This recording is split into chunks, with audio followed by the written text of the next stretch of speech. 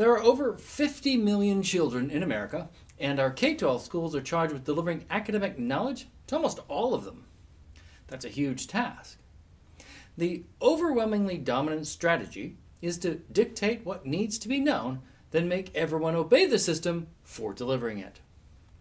The political pendulum in K-12 schools is said to be perpetually swinging back and forth, but the pendulum is pivoting on the assumption that the key to learning is to obey.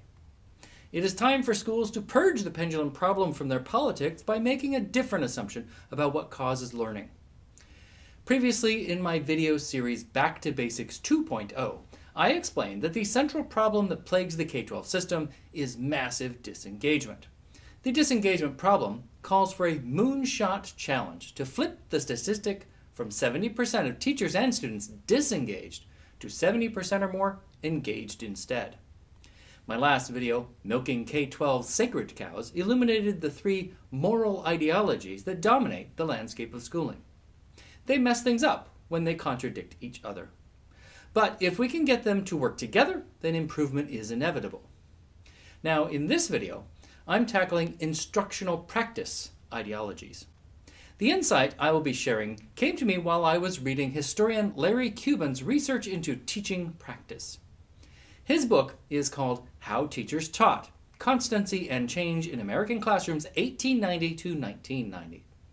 In the book, Cuban shows that nothing new has arrived under the pedagogical sun in public schools for the last 100 years.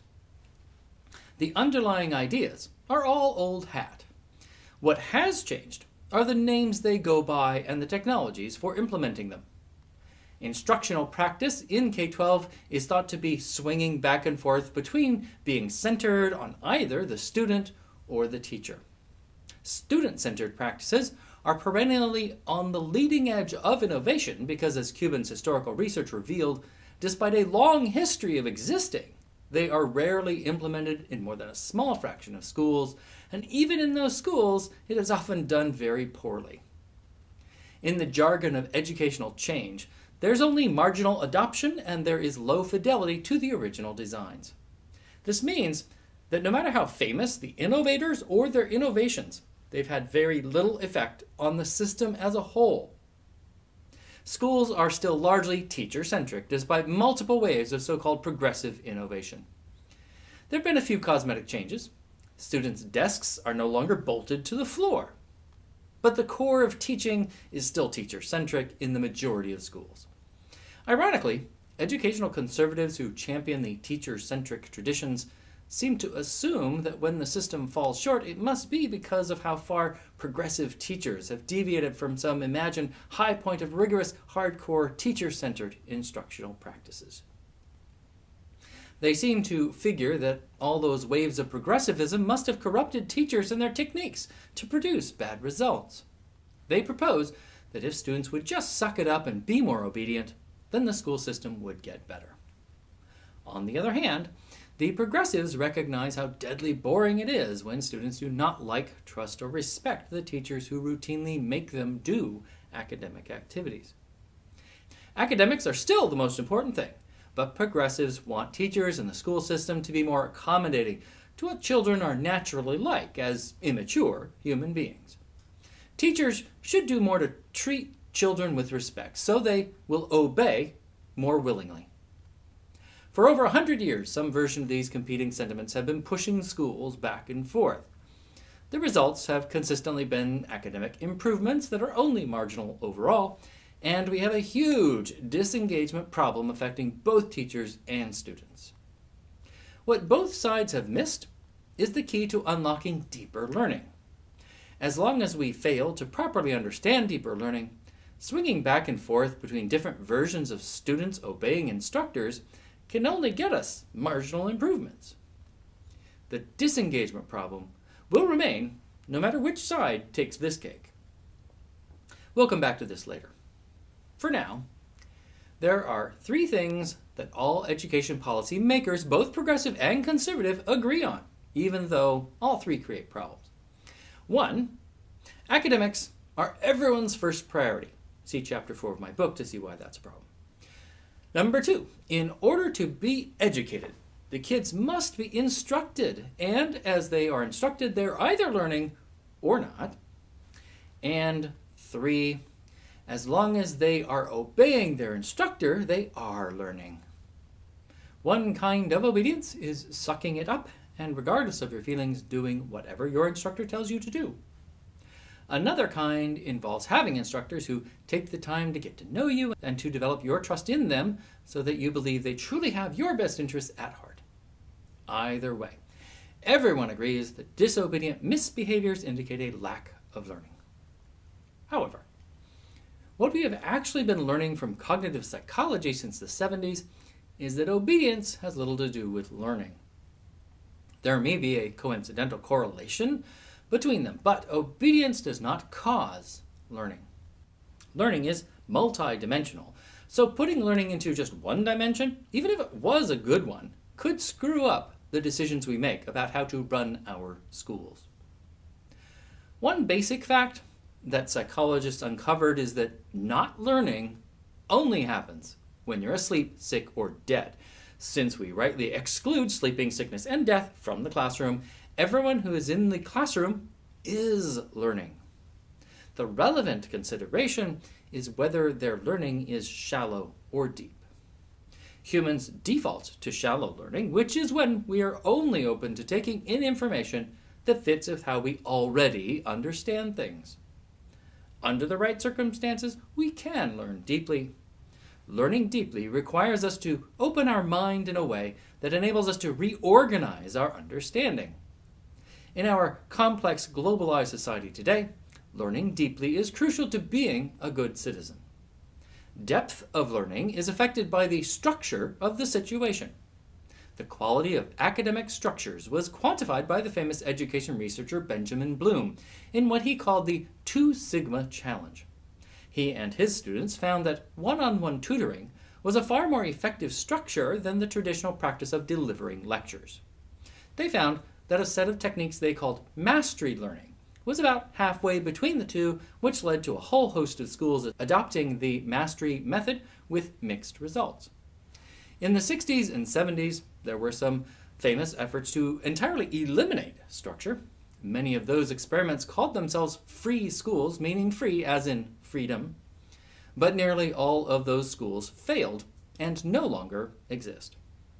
The few that survived still dismiss mandatory academic structures, but they survived because they figured out how to provide robust, mandatory social structures. Part of the problem is that the deeper versus shallow dichotomy is still too simple to deal with the reality of fake learning. Fake learning, or faux achievement, is when students obediently jump through the hoops without mastering the material. This is a pervasive and underappreciated problem that affects 50 to 80% of all students and teachers, according to research cited by Howard Gardner. The current mainstream of schooling does not yet know how to deal with the fact that some apparently good structures can still fail to produce the kind of deeper learning that is needed. The science of psychology can help us to be more realistic about this situation. We will maintain the notion of structure as a dimension with good structure on top and poor structure on the bottom of our continuum. Our second dimension is the quality of the experience that the learner is having. What we want to do is make sure that the students are having good experiences. They should have some enthusiasm for what they're doing. Moving away from the ideal, we can see that some students are in neutral. They may be bored, but in any case, their experience is neither good nor bad. At the other extreme is having a traumatic experience. It may be either a currently bad experience, or it could be the memory of one. Regardless, bad experiences diminish the depth of learning. Here is our 2-dimensional continuum for understanding learning. Let's go through the highlights of what this leads us to expect in terms of outcomes. First, we take the ideal of a good structure that is engaged with enthusiasm. The participants would find that their activities are personally challenging and they have access to a state of mind known as flow. The outcome of this combination is deeper learning. Next, we consider the other extreme.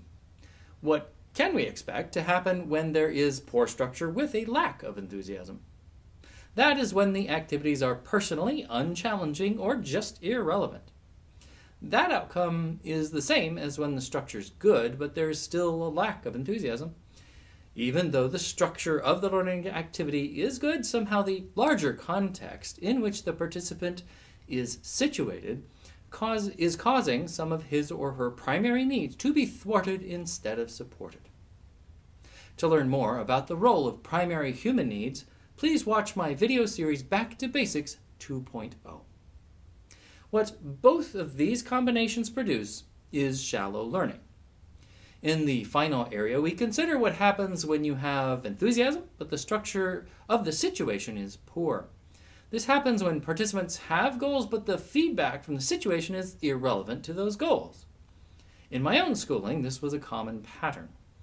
In my book, More Joy, More Genius, I tell the story of how I was able to get decent grades from Mr. Schuster, my sophomore year high school math teacher, despite the fact that when I took the assessments the next year, I failed them so completely that it was as if I had not taken Mr. Schuster's classes at all. So this continuum provides us with a pretty good account of the various types of outcomes that are commonly observed in schools today. The patterns of shallow and fake learning indicate disengagement, while the pattern of deeper learning indicates the rare times when engagement prevails. The new idea here is to put attitude before academics in order to gain more reliable access to deeper learning. You will recall that I set out to deal with the political pendulum problem. Why is the pendulum such an unreliable means of improvement? I presume that the student-centered instructional ideology is concerned about the quality of experience dimension of our continuum. Improving the quality of experience is a good idea. The teacher-centered instructional ideology, on the other hand, is concerned with the structure dimension, also a good idea. But each side frames their enemies as perpetrators of a harmful status quo. They consistently mischaracterize what the other side is trying to achieve and end up alienating each other. Both sides are basically right to desire movement in the particular direction they champion, but the two dimensions have to work together. The alienation of the sides from each other makes it more likely that they will accomplish one or the other, but not both. Changing only a single dimension of the system at a time has gotten us only marginal improvements. If they achieve progress, it is too often only one direction in one dimension and may be undone by the next swing of the pendulum. What our education system needs is simultaneous progress in terms of both good structures and good experiences. And that is going to require more than mere obedience from teachers and students. It is going to require them to become more engaged in producing positive changes. Reading Cuban's historical perspective on K-12 public instruction has enabled me to realize that I'm for both sides of the K-12 political pendulum. But a pendulum can't be on both sides simultaneously, so it's time to purge the pendulum itself.